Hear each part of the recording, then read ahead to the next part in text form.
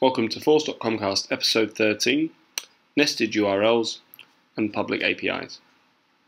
In this episode, we're going to extend our language service from the previous episode by adding some nested resources. You'll recall that in the last episode we went through the language service class that we have here, where we mapped to the URL /languages. And we were putting on the language ID at the end here to be able to do things such as posting, getting, putting, and deleting a language with a particular ID. Here I've written another RESTful Apex class, which is called the Language Framework Service. And what we've done is we've gone in and we've added a new custom object called Framework, which is in a master detail relationship with our language. So a language such as Ruby can have many frameworks such as Rails, Sinatra, and Padrino, and similarly for something like Python it can have Django, and so on and so forth. So what we've got here is we've got our nested URL where it's /languages, which has a particular language, star where we have the language ID, and then frameworks, and then we can either have framework ID or not. So we can go in and let's just see this working.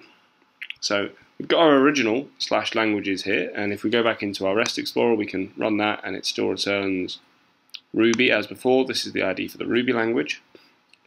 If we now add on to that /frameworks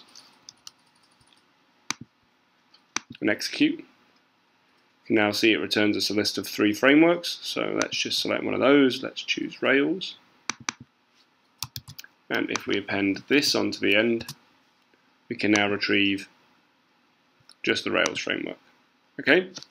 And this is the standard way in which you'll see most nested resources working with REST APIs. So you have a series of resources where you have what would be a master detail or parent-child relationship for us, and you can navigate through them by just narrowing them down, so getting all of the frameworks for a particular language like we have in this instance. Now, I've only done the get method here. You can go away and the same theory works for all the put, the post, the delete, and the patch methods. But the way in which we have to do this requires us to use some regular expressions to do some of our own matching. So you see we've got our URL mapping here of /languages */framework star. And what we've done is in this get method, we've put together a pattern which mirrors this, except that we had some groupings for the regular expressions. So let's just go through and see what this means. So the pattern class here takes in a regular expression into the compile method, and this is a standard system class provided by Salesforce. And what we've got here is /languages / which matches the URL here. This area here, this small regular expression here means a series of strings. So it means one or more characters put together in a string before the next definitive character, which in this case is a /. So this is saying that we expect one or more characters in between 2 /, which would be our ID that we're expecting. We've then got frameworks, which again matches up here, and then we've got another group here where instead of using the plus symbol, we've used the star symbol, and that says 0 or more. So that means that we could or we could not have a framework ID. We just need to figure out if we do. So we then compile that pattern, and then we match that against our request URI in the same way that we retrieved the request URI before and retrieved the ID. We now just match it against this regular expression. And the way in which regular expressions and groups work is that it will take these and record them as a group for us to access really quickly and easily. So we just instantiate a framework list here, which is what we're going to return.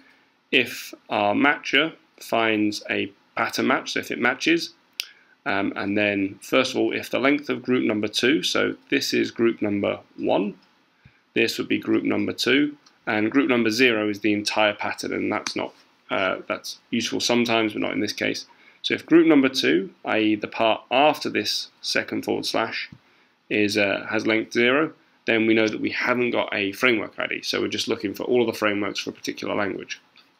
So what we do is we set the frameworks list to be the list from this SOQL expression here, and then if we do have an ID here, then we know that it's going to be from this expression. So all we're doing is we're just doing some different filtering to retrieve one or many different frameworks, and then we just return that list. So it's a really, really simple way of putting things together, and if you're doing multiple methods, you can extract and abstract some of this out so that it's a bit more dry for reuse. But it's a great way of you doing proper nested resources on Salesforce when you're doing your own public APIs and extending it in a way that really kind of fits together nicely, so that it matches things such as Rails or any of the common APIs that you might use on something like Twitter or Facebook or anything like that you're integrating with. And as we've seen, it works quite nicely and provides us with a very simple way of doing this. This is also something I've recently put up on Stack Exchange as an answer to a question. So if I'll put up this link, the link to this video on there, so that if anyone ever comes back to that question, they can see a slightly more fully fledged example here. So that's how you do nested resources. So obviously you can see that both of them work in line together, as we've shown. We've done just languages without frameworks and languages with frameworks, and it's a very nice way of us working. So the next thing I wanted to show you is how we can make this a public API. So at the moment we're using REST Explorer because this has dealt with OAuth for us. However, we won't always want to use OAuth to authenticate people within the system. We might be wanting to provide a public API to our application. So how do we do this? So if we go back into the site that we created previously for one of the earlier videos, and we remove the URL rewriter class, and I've just changed the homepage to in maintenance just to make it easier. What we can do is we can click on this public access settings button here, and this will load up the profile for the particular guest account on the Force.com site.